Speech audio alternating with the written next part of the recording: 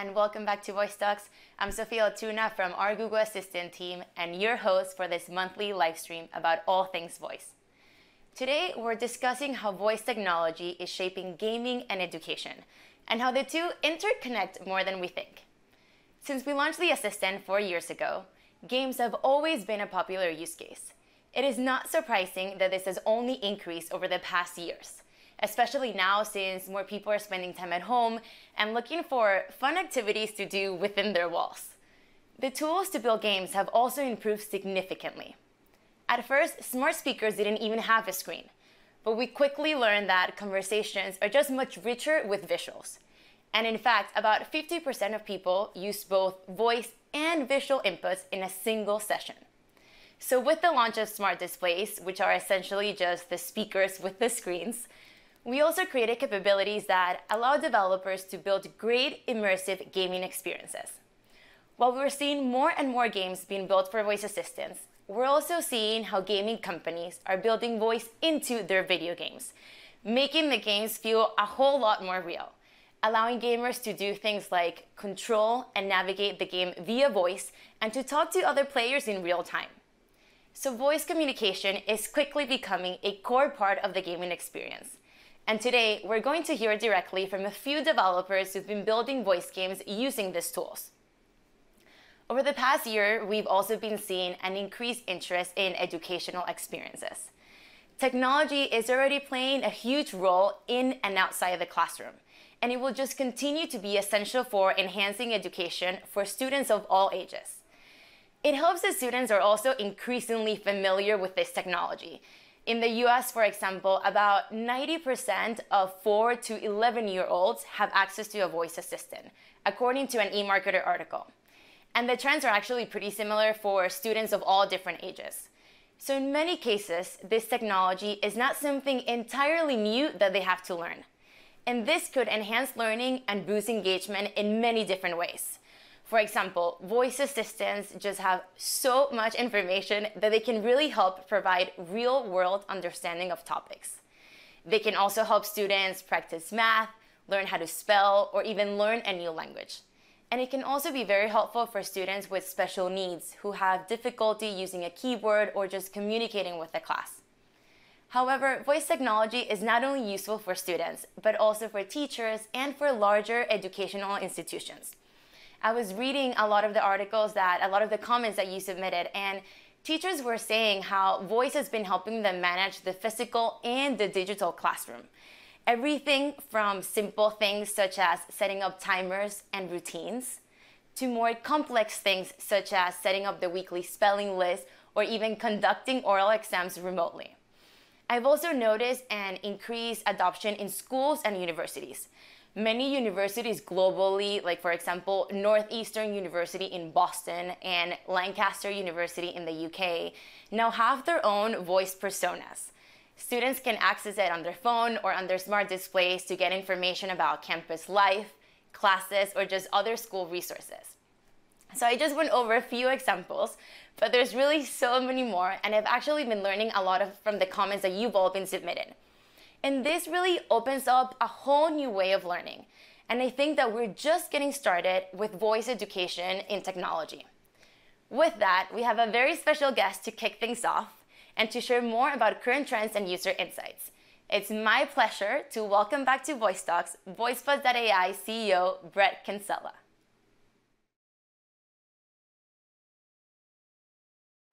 Well, thank you, Sophia. Yes, I am Brett Kinsella from VoiceBot.ai. Really excited to be here again in episode 3. I was here in episode 1, took a hiatus for episode 2, but back, and I've got some more data to share with you. In fact, it's new data. And really what we want to focus on today is smart speaker use of voice assistants in the home, the predominant way we're using voice in the home, in the post-COVID pandemic environment.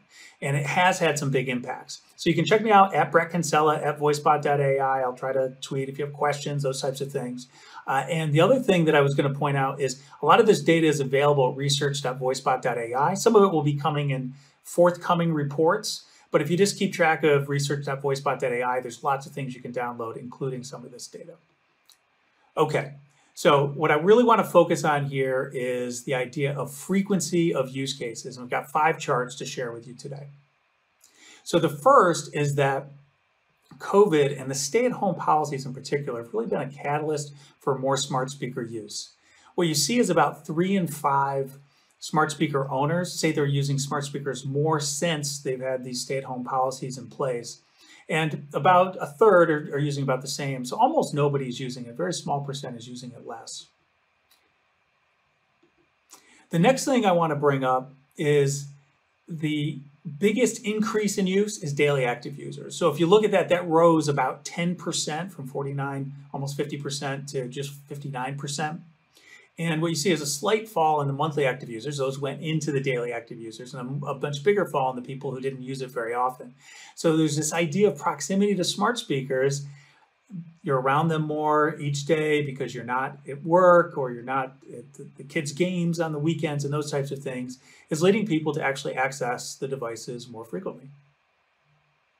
So the next thing I thought I would point out is looking at the top 5 movers. So we've tracked 18 use cases for the last several years now on smart speakers and looked at people have ever tried them, monthly active users, daily active users. And here I want to focus just on monthly active users. These are the 5 groups that between January of this year and June of this year, so with the COVID pandemic in between, these are the top 5 that changed in terms of their monthly active user base. And as you can see, there's a couple here that are interesting. So we've got this idea of connecting with people. So sending a message and calling someone, both rose about 40 to 43%. The next thing I think about this idea of sort of planning your day, and Access My Calendar jumped almost 40%. That's 40 nominal percentage points over the past. And part of that I think is that most people would go to work normally and then they would check their calendar. They check their calendar in the car, before they start driving or when they get to the office. Well, now people are at home all day, so they're more likely to start using the calendar function on their smart speakers when they get up and they have it easily accessible to them. So they've got that smart speaker there for that planning activity. Another is traffic and directions. I was really surprised this one moved up so quickly because not many people are out driving around, but maybe it's higher because a lot of people aren't taking public transportation. If they do go out, they might be looking for directions to new places, to get food, farmers markets maybe. I don't know, but that was one of the big movers. And then the last one probably wouldn't surprise you. More people are cooking at home, restaurants were closed, and they were looking for new recipes. And we've seen this with other data. Meredith Corp and their whole recipe skill had talked about this earlier this year, but obviously a really big mover. People are using recipes more often. And in fact, this was really big for daily active user jump, almost 5x. Okay, so let's look at a couple of those changes in daily active users. So the first thing I want to look at is asking a general question. So first of all, I'll tell you, when we look at these 18 use cases, they all pretty much stayed in the same order. A couple of them moved around a couple of places, but for the most part, 1 through 18, in terms of the frequency of use, was about the same. Streaming music service, number 1. Number 2, questions. Now, for questions, really interesting, about a 50% rise. So think about this. You're around the smart speakers more frequently each day, and then you're there because you can ask questions. So you're going to ask more questions because you're around it. I think that's pretty straightforward, but a 50% rise in the monthly active users reported around asking questions. Another thing I wanted to pull out and talk to you about, which I think is really good news for third parties, is we had a doubling of people who are using third-party voice apps. So Google Actions, Alexa Skills, doubling of them after COVID. So as COVID came along, people were around more. And what we interpret from the data is that because people were around them more, because there wasn't other programming, there weren't other things to do necessarily, and the proximity, they started to explore more and they started to try more things, not just the first party, the native capabilities of the assistant, but also looking for what else that they could provide them with during the day. And one of those might be things like recipes, which is not a first party. Those tend to be third party solutions, and some of the other types of things. And the other really big one that we can look at is games. So games actually tripled. So when we think of whether it's trivia or another type of voice acted game, if we look at January versus June, 3x. And so as people are around them more, they're exploring, they're trying some things out. And these are daily active users of games. This is a really significant rise. Now, every one of these went up in each of the categories in terms of ever tried, monthly active, and daily active. But I wanted to point out a couple of these and sort of the games, recipes, asking questions, and that third party are really, I think, helpful to understand. And then finally, I thought I would just close with a summary. So the COVID impact on smart speaker use is pretty simple. Smart speakers have really solidified their place in daily life, and so we see them being used more frequently by more people. The order of the use case frequency didn't change, so people are still using things relatively the same amount. So they're still using things like media, listening to radio, streaming music a lot. They're doing things like product search and product purchase less, but all of them, they're using them more than they were pre-COVID. And great news for third-party developers. Consumers seem to be discovering more of them and using them with higher levels of frequency. So I'm Brett Kinsella from VoiceBot.ai. That's a quick snapshot on how COVID and pandemic may have changed the way people view and certainly use their smart speakers on a regular basis. And I look forward to being back for a future episode of Voice Talks with more data to share with you. Back to you, Sofia. Thank you, Brett. It's always such a pleasure to have you. Anyone in the voice space knows the value of the research reports from VoiceBot.ai, and we're thrilled to have Brett join us on future episodes to share more relevant insights and trends. As a member of the Google Partnerships team, it's really great to see the growth in third-party actions. I'm constantly so impressed with the creativity of many of the actions being created. I also think that seeing a rise in games was definitely expected. Not only are more people home, passing the time and playing games, but also there continues to be more and more really great games on voice assistants. And before we dive further into this episode and I share some more of my own personal experiences, I know today we have a lot of game developers, teachers, and viewers that use voice assistants a lot at their homes. So I want to know, is there a voice game or learning tool you like to experience as a family? And you know the drill. You can answer this in the comment section below or by using the hashtag AskSofia on Twitter, and we will be sharing some of your answers later on. This is super relevant because a lot of people tuning in today are looking to either be inspired in new ways that they can use their devices or to look for new ideas that they can build. And today, there's also going to be a lot of developers hearing about the experiences that you're creating, and they're interested in learning a lot about what you like and what you're using the most. So to start us off, we're going to have a fireside chat with Marco Lenoci, who leads our gaming partnerships effort on Assistant, with Paul Joffe from Sony and Ian Freed from Bamboo Learning to discuss their voice applications. For our Product Talk segment, we have Leon Nichols, a Google Developer Relations Engineer, giving a deep dive into Canvas and Action Builder that were just announced at Voice Global last week. And then Mary Chen will interview Terry Jensen from Cool Games for our Partner Spotlight. And to wrap up the show in our ecosystem update, we're going to have Catherine Prescott talking through how she discovers and features new voice actions to share with the voice community. All right, so we have lots of content and speakers in this next 45 minutes, so let's get right into it. Last week at Voice Global, our Senior Director of Product Management, Payam Shodai, touched on the challenges of schools being closed and highlighted some of our partners' efforts in bringing great educational experiences into the home. So I'm excited to introduce my colleague Marco, who will be interviewing Ian from Bamboo Learning and Paul from Sony, discussing their voice applications and what's next on their roadmap. Take it away, Marco.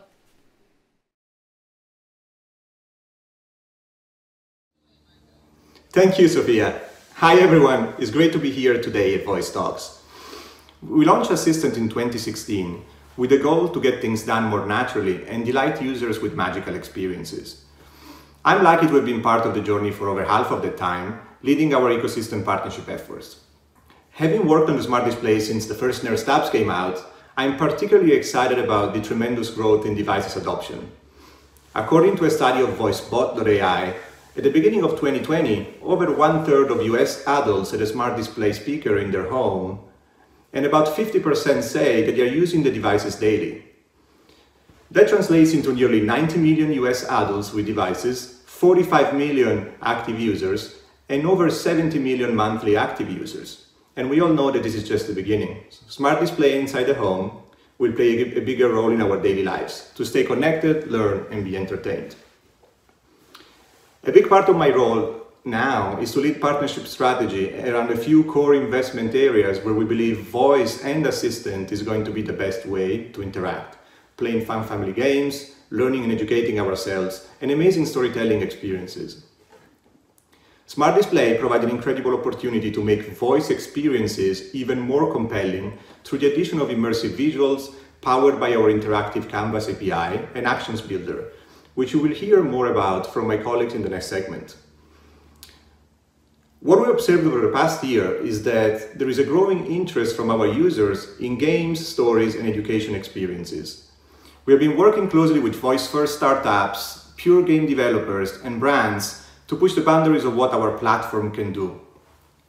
I'm really amazed to see the innovation in this space and the delightful experiences that we are seeing coming to the Assistant. Today, I want to highlight two amazing partners who have built new interactive experiences in games and education. Paul Joffe, Head of Games Publishing at Sony Pictures Entertainment. Hello, Paul. Hello, very happy to be here. And Ian Fried, CEO of Bamboo Learning. Thanks so much, Marco. It's great to be here. Let's start with Paul.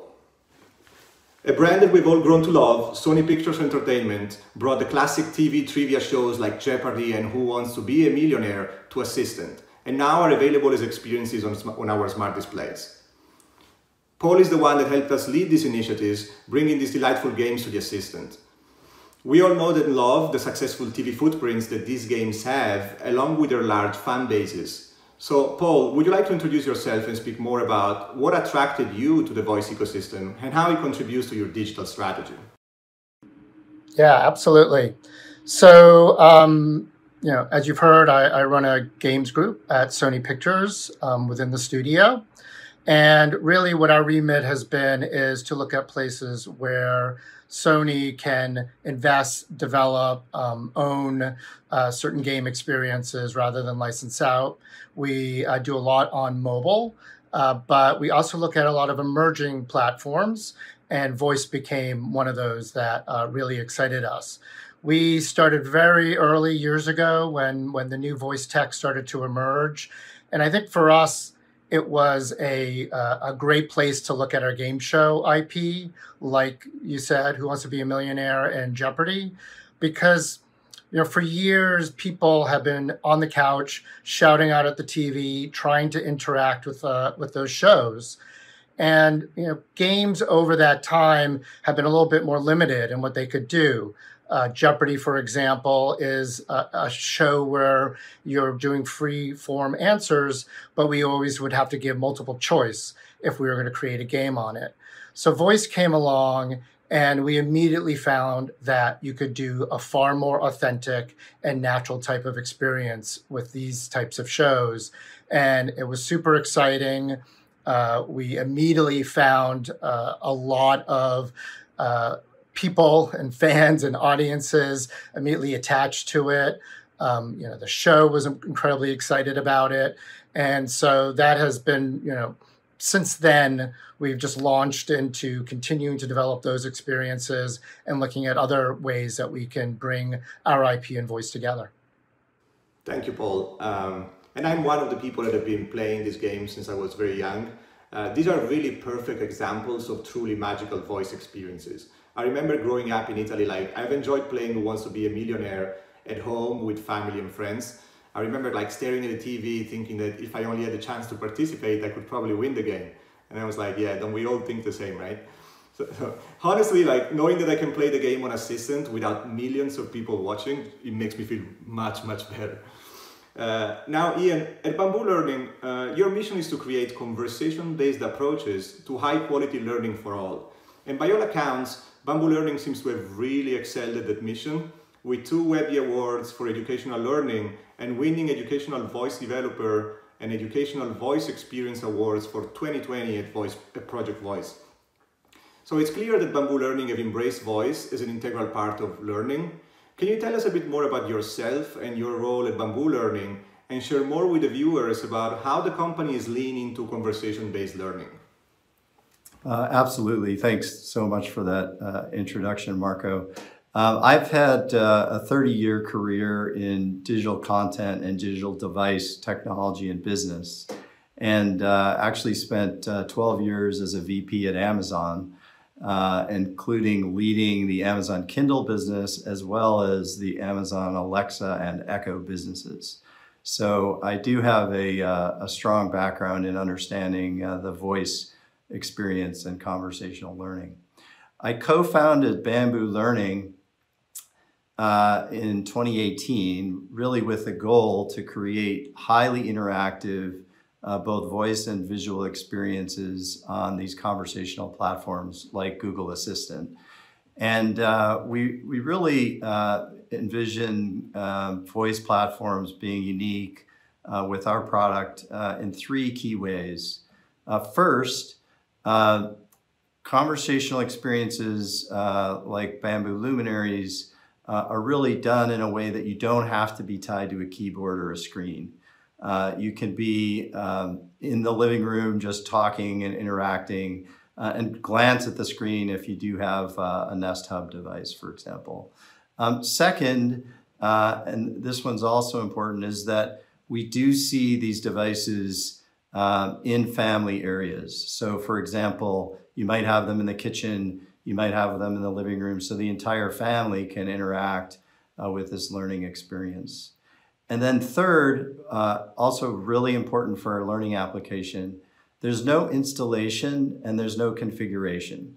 So if you'd like to start, for example, our Bamboo Luminaries experience, you just say, "Hey Google, talk to Bamboo Luminaries," and it's really easy. That's wonderful. I really love educational experiences that keep families together and engage in a casual, fun way.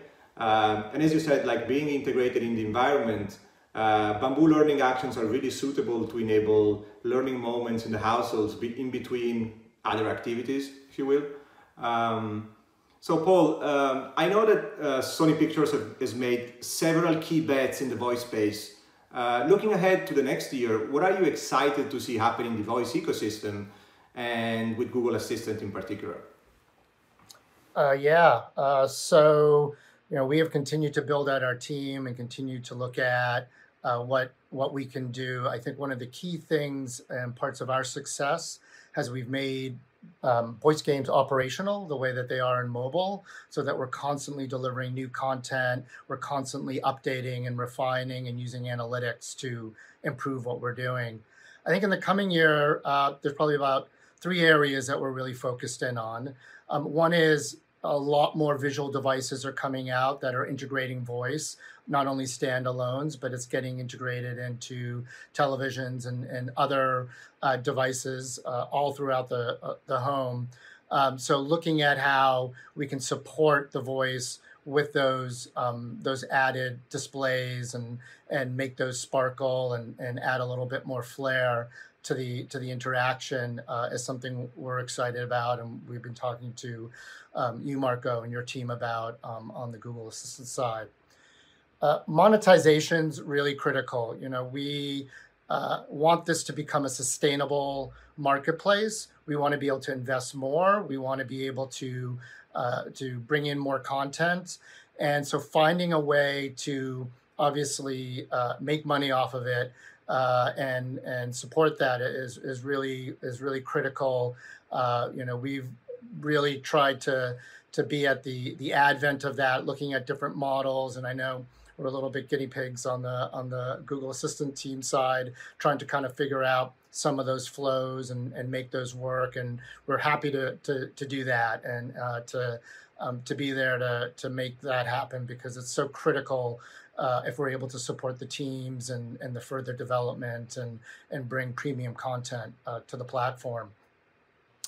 I think the other big area we're looking at is social. Ian was talking about how the devices are all over the house, and how do you use them to bring people together, whether it's for learning or for entertainment or for play in our case. And we've already seen some great reactions. Jeopardy, which really doesn't have a multiplayer experience right now, people are already offline sharing, comparing, both in households and we know across the country with friends and relatives. So we really want to start to think about how do we integrate things into the action that will enhance that. On Who Wants to Be a Millionaire, we have a system where people have a status level, and it actually every week it kind of essentially will keep you at the level that you've fought hard to get to. It will raise you up a level or it'll drop you a level. All of that is actually a competitive element based on other users. We have seen when we look at the higher level users, so it's a 1 to 10. So when we start looking at people in 7, 8, 9, it's really worked for monetization. Those people are determined to either maintain or grow their position. So asynchronous type of social experiences we also see is really important. So we're really looking to expand both of those, and I think trying to create a social living room, social experiences around voice will just make it that much more natural for people to interact with on a regular basis. Thank you, Paul. And all the things you've mentioned, like from the increased number of devices to discovery, monetization, multiplayer dynamics, these are all things that we are actively work on, and they are top investment areas for the assistant team. At the end of the day, like, our goal is to enable developers to just build sustainable businesses on our platform. So stay tuned for more updates on the monetization front and beyond. Ian, can you tell us a bit about how Bamboo Learnings envisions the role and impact of voice technology expansion on the educational journey of the future? Can you share with us a preview maybe of your next project on the assistant? Yeah, well, let me talk first about Bamboo Luminaries. That's really our first product. As you mentioned, it's been honored with awards and honors before. So Bamboo Luminaries has several different features, and the basic idea is that we're teaching people about history. And we have over 200 historically important figures with a wide range of different backgrounds. It includes beautiful images that show up really well on the Nest Hub. And those different backgrounds might be anything from architecture to film or science and sports. Really the first feature you would encounter using Bamboo Luminaries is something we call Luminary of the Day. And today, for example, June 25th, the Luminary of the Day is actually Alexander Hamilton, who, among other things, was the first Secretary of the Treasury of the US. And then yesterday, actually, the Bamboo Luminary was a woman named Bessie Coleman. She was the first African-American and first Native American woman to be a licensed pilot in the US. So you get to learn about a new person every day. And then there's another feature within Bamboo Luminaries called Guess a Luminary. And Guess a Luminary, kind of ties into some of the game dynamics that Paul was talking about. The idea is we give you 3 clues and you try to guess who the person is. And if you can't guess on the first 3 clues, we'll offer you a 4th clue. And if it's a really difficult one, we'll also offer a 5th one. And each time you play Guess a Luminary, you can earn different points. Obviously, you're going to earn more points if you get it on the after 3 clues versus 5. But as you earn points, you can move up in the rankings. And then there's another feature called Explore Luminaries, and that's really where you can select from any of the 200 plus different historically important people, see the beautiful images, learn about them, learn about their life and work. And also, if you want, you can take a quiz. And again, that gives you another opportunity to earn points and move up in the Bamboo Luminaries leaderboard. So that's really Bamboo Luminaries. The next one that's coming soon, it's also an award-winning application, and it's called Bamboo Math. It should be out in the next few weeks on the Google Assistant. And if you'd like, any of the audience out there who wants to participate in a beta can just send us an email at info@bamboolearning.com, and we'll put you in the beta program. So stay tuned for that. And then additionally, we have 3 other applications, voice applications on another platform. Those will be coming to Google Assistant. Those are called Bamboo Books, which is really about listening comprehension and reading comprehension, again with great visuals. And then Bamboo Music, which is an introduction to music theory. And then finally, Highlight Storybooks from Bamboo, which is in partnership with Highlights for Children, the well-known magazine publisher. So we're very excited about bringing all of these to the Google Assistant platform in the coming weeks and months. We are very excited too. And we are really looking forward to seeing all the new experiences live on the Assistant. I played Guess the Luminaries, I'm not gonna lie, I had to use five clues most of the times, and I didn't get it even with 5 clues a few times. But it's really amazing, and I really strongly believe in the value that communal devices can bring to education experiences in the home. So I'm really thrilled to see how learning will evolve in the next few years.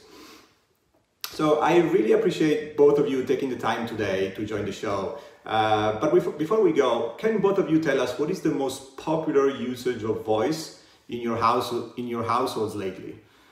For my wife and I, the assistant feature that we use the most is Remind. I have a little problem. I always forget where I place my keys or wallet around the house. So I started a habit of telling the assistant where I put things. I can tell you it has been a game changer for me and also for my marriage. What's popular in your households? So what I find, because we have so many devices around the house, is that we're constantly asking the device for a variety of things, information, news. My son is asking it to help solve math problems. We can just ask it to play music, to play an audiobook. What is just amazing is, and the way I like to think about it is we all sort of talk to the walls, but for most of our lives, there was never any response or anything happened. But now you can really just kind of speak out loud and ask for, what you want to know and when you want to know it. And you get a response. And that's just been really exciting. In our house, one of my favorites is pretty much every light in the house I can turn on and off using the Google Assistant. But also my son, who's in his 20s, is really an accomplished chef. And so sometimes he'll come over and make dinner for us. And he's got, one saute pan really cooking up pretty hot in one hand and another saute pan in the other hand. And things are getting hot and smoky in the kitchen. So he just says, "Hey, Google, turn on the kitchen fan," and all the smoke clears, and we get to have a great meal.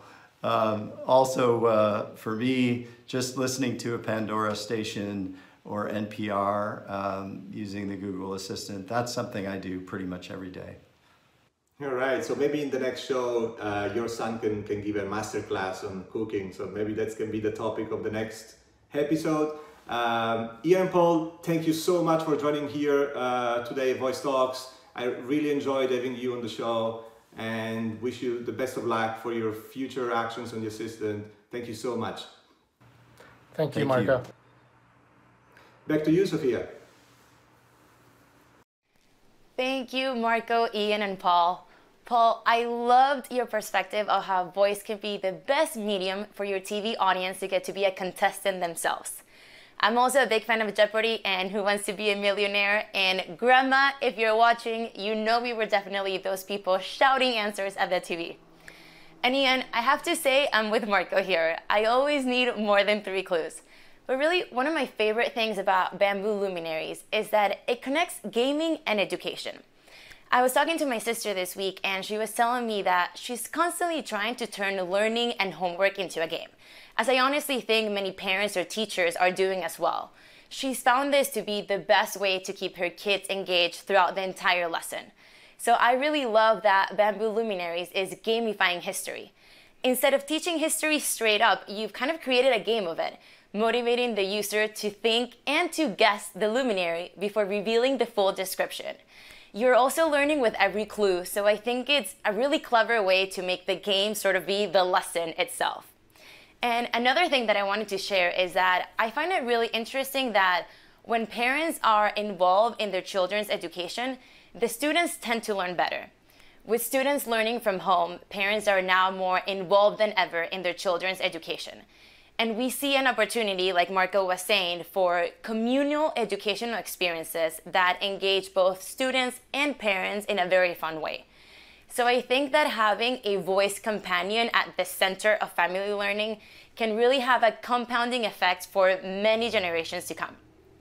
So now I want to turn back to my initial question after we just heard from 3 really cool experiences for the assistant and see what voice experiences you're all using as a family. So let me see some of the comments that you guys submitted. All right, our first comment is from Vishal, and he said that one of his favorite games is Impossible Bollywood Quiz. Vishal, I haven't played this game myself, but I will, but it really sounds impossible. My mom and I are big fans of Bollywood, so we hope that we can guess at least a few of them. And the second comment that we got was from Daniel, and he says, I play Song Quiz all day, every day.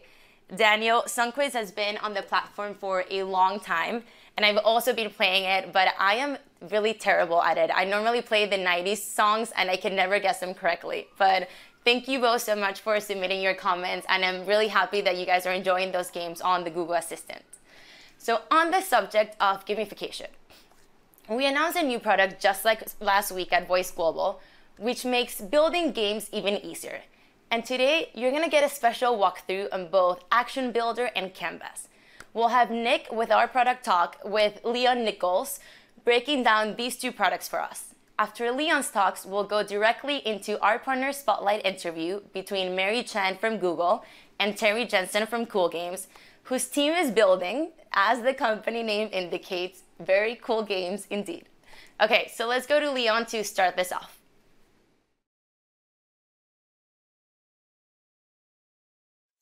Thank you so much, Sofia. I'm Leon, and I'm a Developer Relations Engineer for the Google Assistant. Today, I'll be doing an overview of our latest development tool called Actions Builder. Actions Builder is a web-based IDE that is fully integrated with the Actions console. Only one window needed for all your Actions development. The design of the conversational flow can now be visualized. We've also improved our support for natural language understanding. We provide an inline editor so you can code the webhook fulfillment for your business logic. We support the distribution of your action to early access groups or deploy to production, all in one place. Actions Builder processes the user input through intent matching and types. Types are particular data points in the user input. Scenes are used to manage the logic of your conversation so you can construct the appropriate prompts. Static or dynamic prompts can be provided as part of the conversational model. We provide convenient slot filling, which automatically prompts users until all the required data is obtained. We've improved our simulator to provide an execution log with the request and response data to make it easier to debug your action. We also provide convenient access to the webhook logs. You can test your action on all the supported devices. We've also added a state editor to make it easy to debug a specific scene. Now, scenes is a new concept for action developers, so let's dig into that a little bit. Scenes are logical chunks of your conversation model. They are the executors of an action, doing the heavy lifting and carrying out the logic necessary to drive the conversation forward. You can think of them similar to scenes in a play or a movie. It is a way to modularize the design of your action. Only one scene can be activated at a time, and you can build user journeys with multiple scenes. You can move from one scene to another through transitions, and transitions can be triggered by the scene or an intent. For each scene, the flow starts with onEnter, where a prompt can be added to the prompt queue and a webhook called. Then conditions are checked, which are if-else statements that could check session, user, or scene parameters. Following slot filling, which will add a prompt to the next missing slot. And at prompts, the prompt queue is sent to the user via the assistant. Now, when the user responds, the user input is processed, and if it matches a slot, the loop starts again by checking the conditions. If the user input matches an intent, then the intent handler is processed, and if there isn't a transition, it goes back to the conditions and follows the loop. If there is a transition in the intent handler, it transitions to a different scene.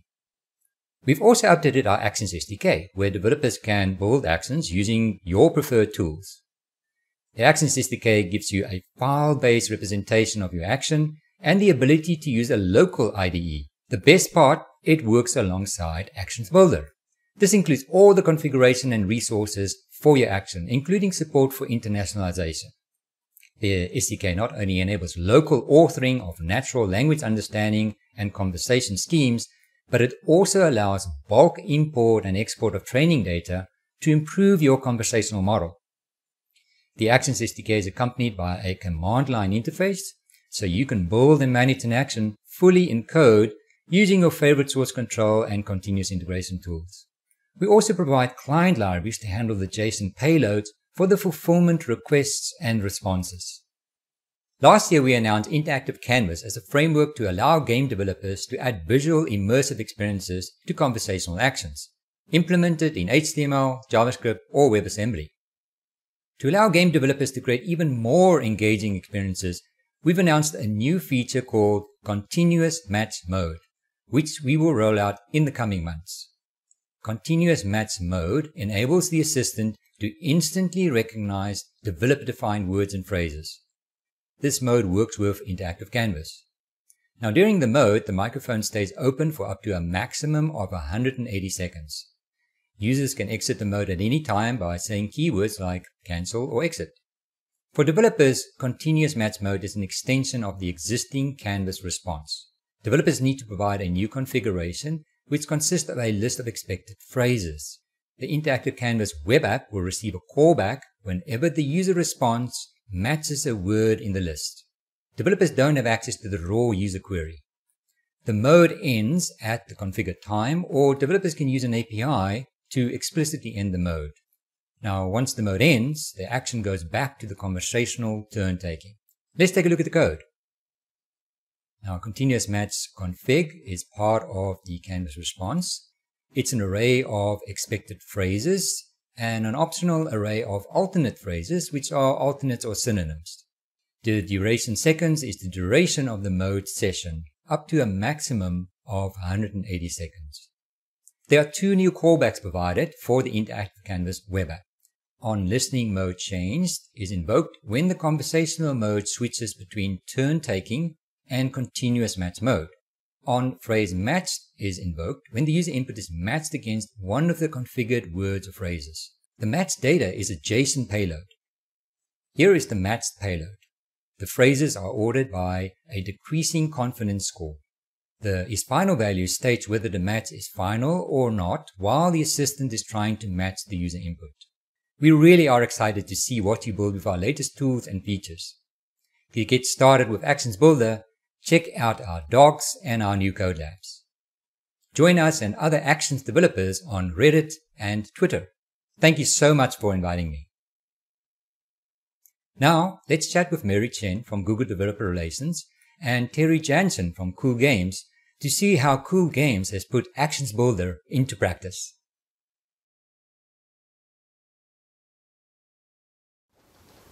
Thank you. Hey everyone, I'm Mary. I lead strategy for the developer relations team on Google Assistant. I'm excited to talk to Terry today, who's building a couple of games for the Google Assistant. Hey Terry. Hey Mary, happy to be here. Yeah, thanks for joining. Tell us a little about yourself and what you do. Okay, my name is Terry. I'm a creative developer at Cool Games. Also very lucky to be working on two projects for Google Assistant right now. Cool Games is traditionally HTML5 game developer and publisher. In its more recent years, we've shifted more towards AAA games for big IP holders, games like Angry Birds, Battleship, Tetris, Monopoly, and we also have our own line of IPs that is currently online on the different platforms.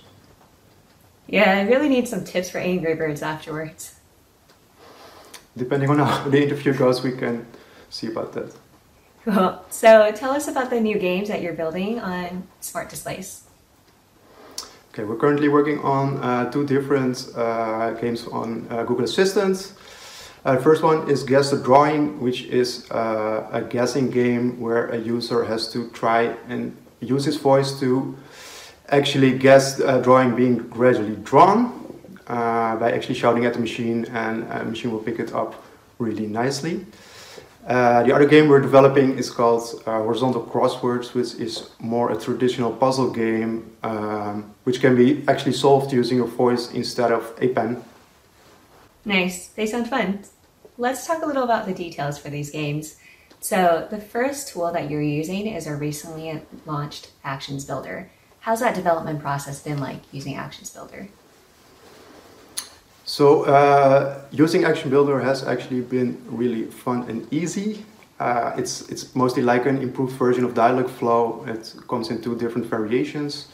The version we used is a visual editor which acts as a scene graph with slots and prompts ready to be filled and actually configured any way you like to make a conversation really simple to set up and implement. There's also a more developer-oriented version which uses a CLI and can be used on a more programmatic way.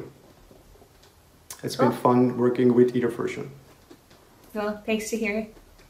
Thanks for sharing that. And next, you're also using our new interactive Canvas API.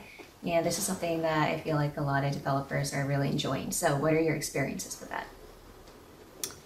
So the interactive canvas is basically a web view which enables all the power HTML5 has to offer. Since we really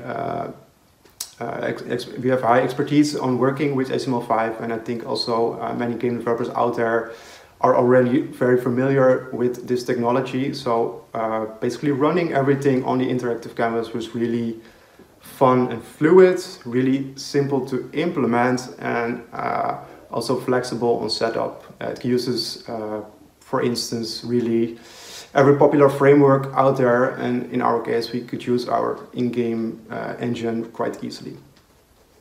Yeah, that's great to hear. So the third tool that I want to talk a little about is continuous match mode. And this is an upcoming feature where the mic will be able to stay open for an extended period of time, and users will be able to say multiple words in succession. How is continuous match being incorporated in both of your games?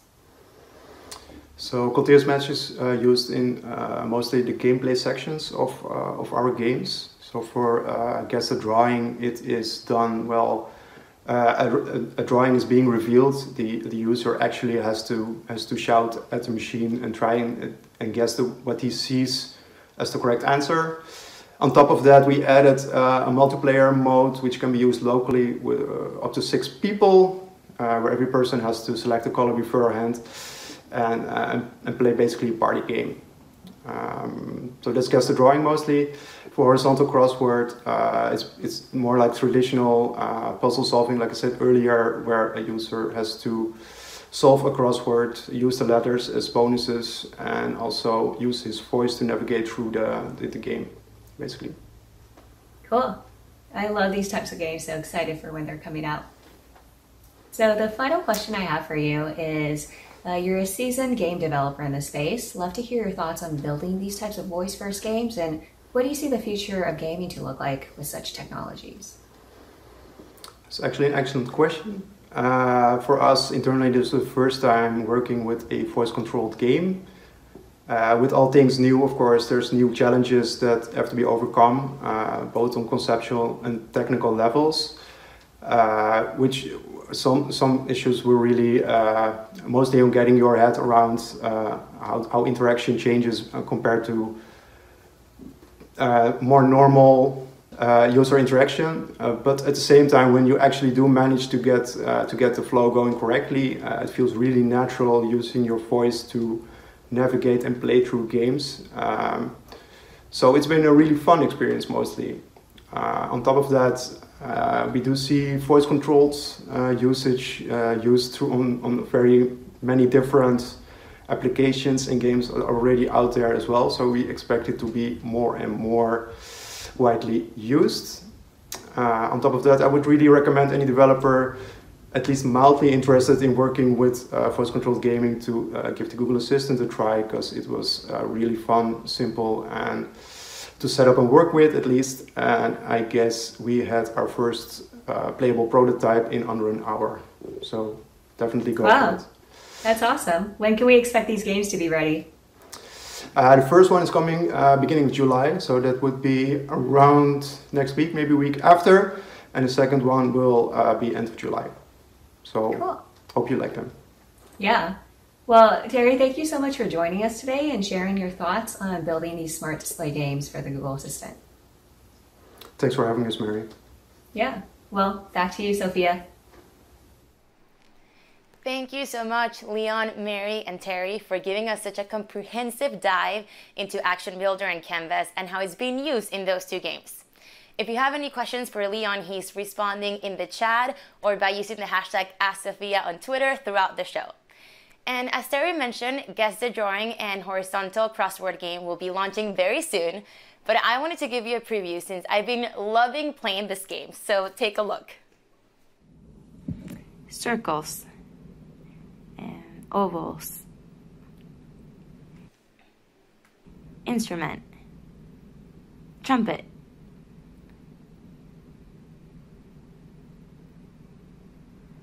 Metal disc. Give me a hint.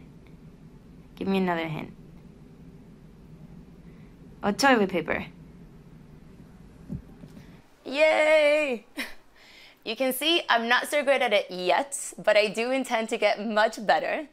And you know that we love to spotlight interesting projects like this from our community in every episode, so please continue to get in touch with us and let us know what you or your company are working on. And before we move on to our last guest, I love to share this video from a 16-year-old developer, Isha, about a learning action she created. Take a look.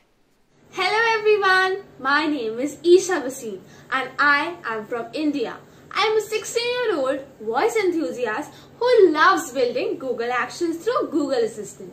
The most interesting action that I have ever built is InstaFacts, which tells you about various facts ranging from plants, animals, body, space, and various other facts which will make your mind go wow.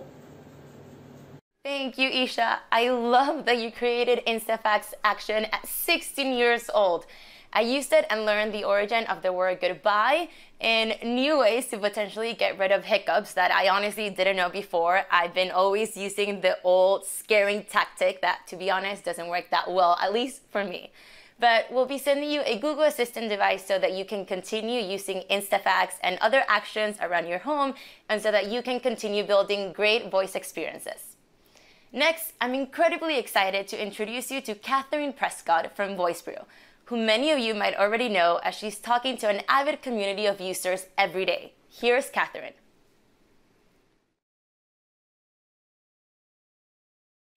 Thank you so much, Sophia. I am so excited to be here today, and thank you for having me.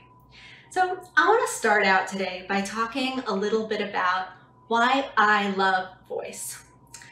I think voice is just a better way to do so many things, and I think a lot of people watching probably agree. You know, a lot of people have gotten used to, over the past couple of decades, tapping and typing, but really talking is the most natural way that we communicate, and it's also the fastest way that we communicate. So no one's going to be surprised looking at this slide.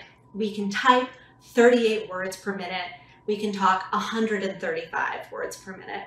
But I still just think it shows how much more effective and efficient voice is as an input. But it's not just that it's more efficient. There's also just so much that you can do with your voice. It's useful in so many ways. And it's also really fun. And all of these reasons are why I started VoiceBrew a year and a half ago. And VoiceBrew's mission is to really help people get more out of their voice assistants. I really want to help people use voice to make their lives even better. And today we are 50,000 subscribers. We send a daily email newsletter. It's free with an awesome, fun tip. And I really hope that you will join our community. So when I first talk to people about VoiceBrew, I often get the same question. They ask me, Catherine, how do you find something to write every single day when you focus on such a narrow type of content, writing about consumer use cases for voice? And I always give the same answer. I listen to subscribers. I get dozens of subscriber emails every single week, and I respond and I engage with all of them. So whether it's somebody reaching out to me with an issue that they need help solving, they can't get something to work, they're trying to use some new feature and it's just not going well for them, I will go back and forth with them until we figure it out. People reach out to me all the time with feature requests, and I probe to understand what's the problem that they're really trying to solve with this. And I also love getting emails from people with messages about what they're really enjoying, what are the new things that they're starting to do with their voice assistants. And I always propose something else for them to try that's related to see how they react. And all of these things together, you might be thinking, that sounds pretty time consuming. And it is, but this is so important. It's important for VoiceBrew to build an engaged and strong community. But building a strong community, building strong relationships with your subscribers, your customers, your clients, it's important for any business.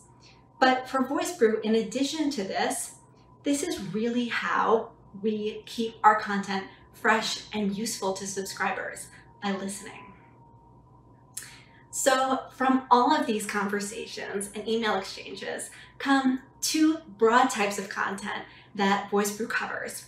And the first type of content is, this is the stuff that users are asking for. This is what they want to hear about. And then on the other hand, and maybe where VoiceBrew adds the most value, is use cases for voice that we think that they should be trying and doing, but that they would never know to ask for. So there's both a pull on the one hand and a push.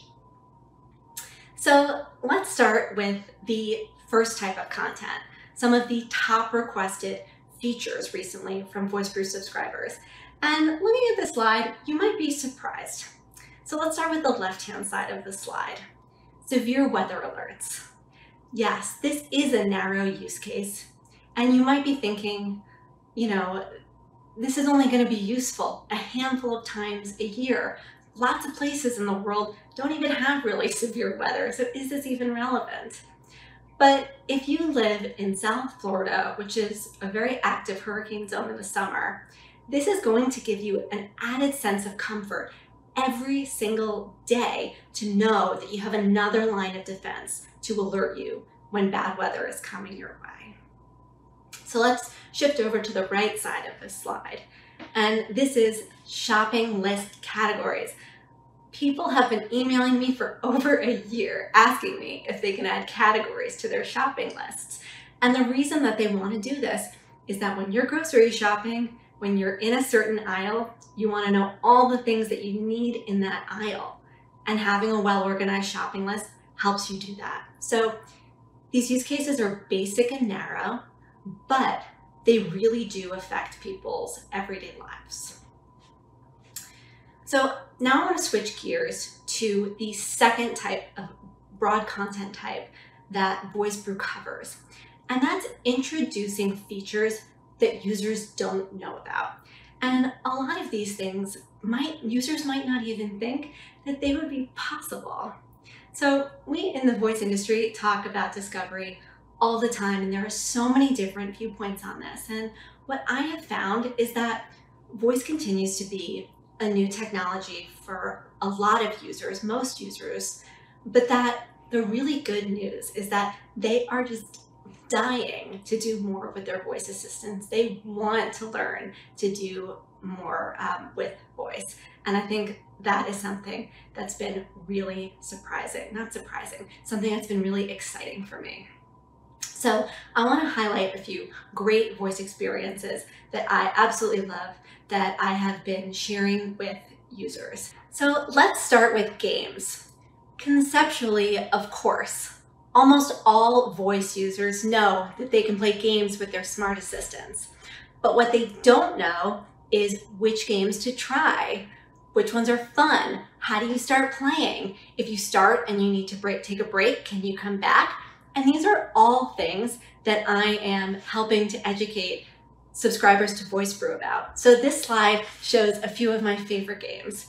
I love Escape the Room, Song Quiz is a classic, and Akinator is a lot of fun. It's one I've been playing a ton more recently. Highly recommend giving it a try. Just say, hey Google, play Akinator. You will be surprised and impressed. So educational voice experiences. It's the exact same thing as games. Users are looking to be prompted.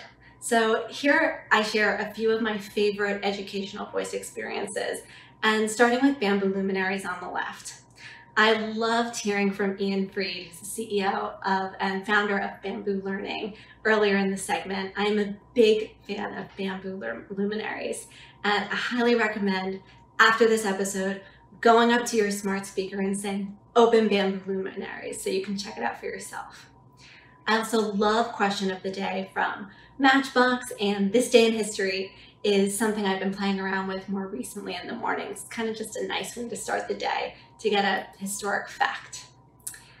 Something else I want to talk about when it comes to voice and education is just that you can ask your voice assistant any question, and you will probably be pleasantly surprised that your voice assistant will give you the answer that you're looking for.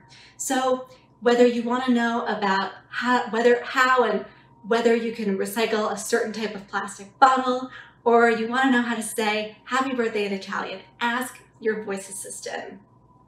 And on this point too, yes, you could pull out your phone and search for it on your phone. But what's so great about doing it on your voice assistant instead is that you stay in the moment with the people that you're with. And that's really nice. So I want to touch for a minute on smart home. I think, and a lot of people agree with me, that smart home is one of the killer use cases for voice. Basic smart home stuff like smart lights and smart plugs has proliferated really quickly over the past few years. And even the really down the middle users of voice have smart home devices set up.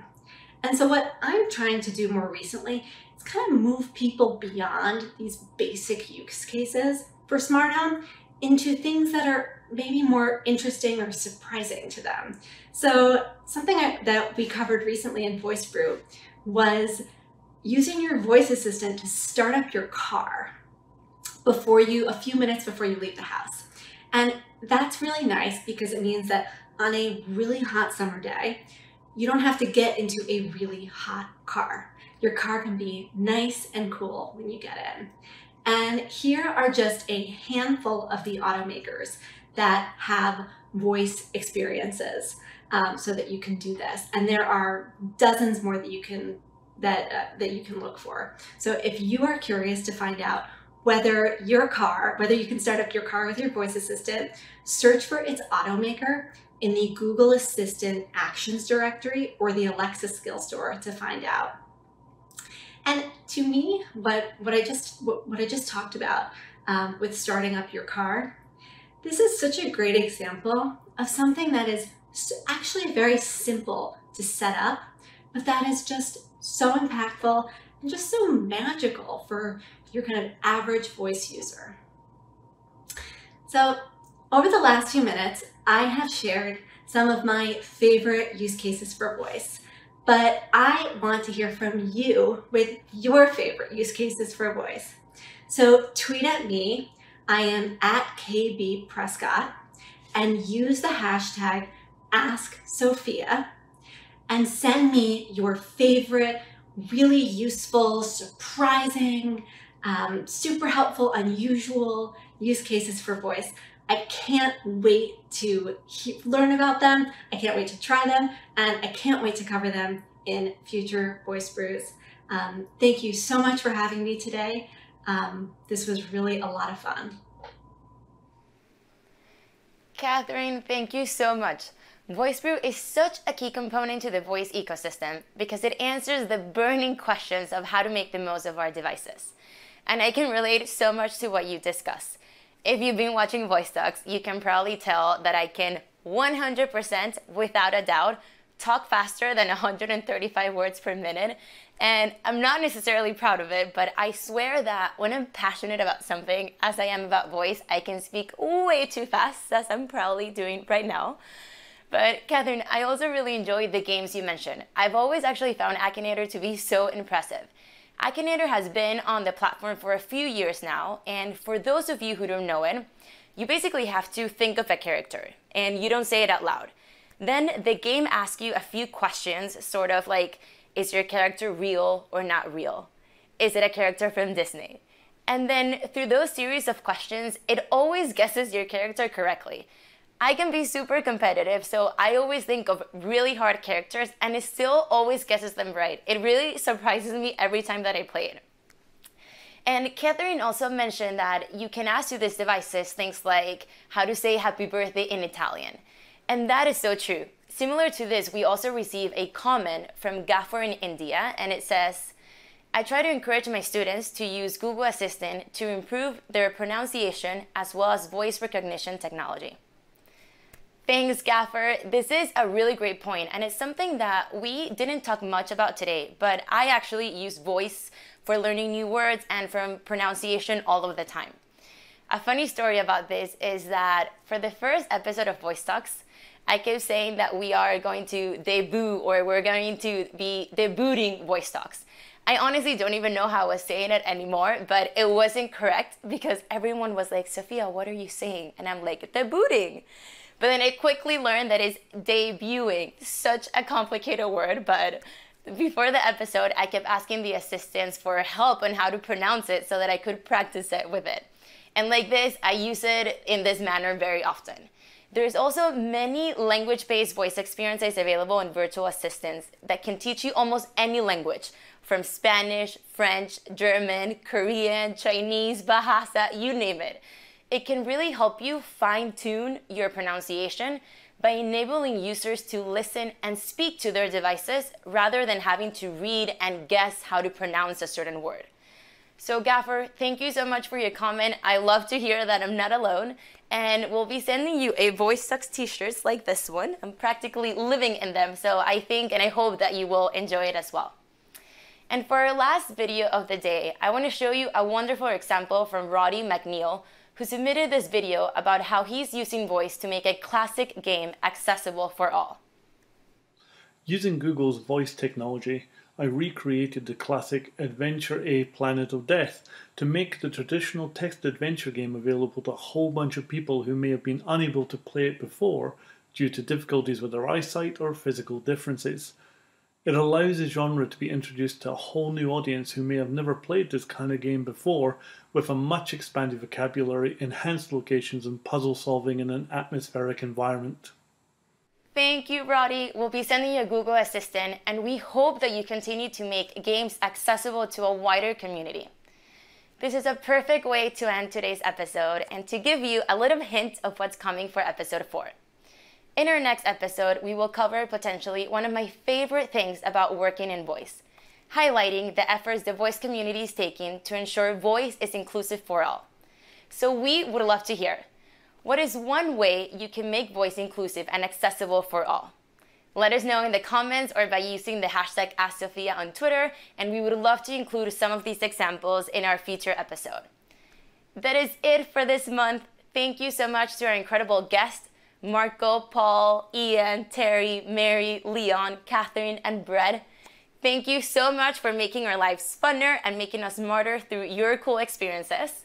And as always, thank you to the crew behind the scenes and to you for taking the time every month to come and hang out with us at Voice Talks and share with the community your ideas and thoughts. Next month's Voice Talks will be streaming live on July 30th at 2 p.m. Eastern Time. Thanks again to everyone for watching, and see you soon in July. Ciao!